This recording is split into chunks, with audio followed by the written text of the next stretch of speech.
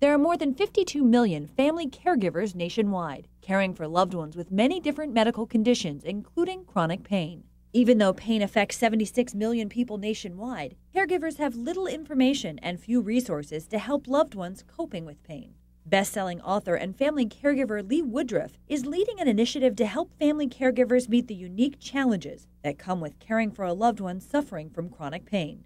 I've joined Partners Against Pain in the National Family Caregivers Association to create Caregiver Cornerstones, a new resource to provide family caregivers with information, tools, and support.